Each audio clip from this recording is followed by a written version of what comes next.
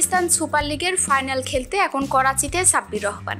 শনিবার রাতে করাচির উদ্দেশ্যে রওনা হয়েছেন বাংলাদেশের হার্ট হিটার।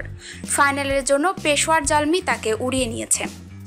রাতে সাব্বির রহমান যোগাযোগ মাধ্যমে নিজের ছবি পোস্ট করে লিখেন, লাহোরে যাচ্ছি PSL ফাইনাল খেলতে।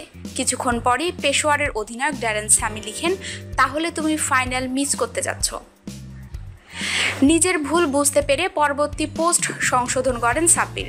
লাহোরের জায়গায় করাচি দেন, কারণ আজ করাচিতে PSL এর ফাইনালে মুখোমুখি হবে পেশওয়ার জালমি ও ইসলামাবাদ ইউনাইটেড।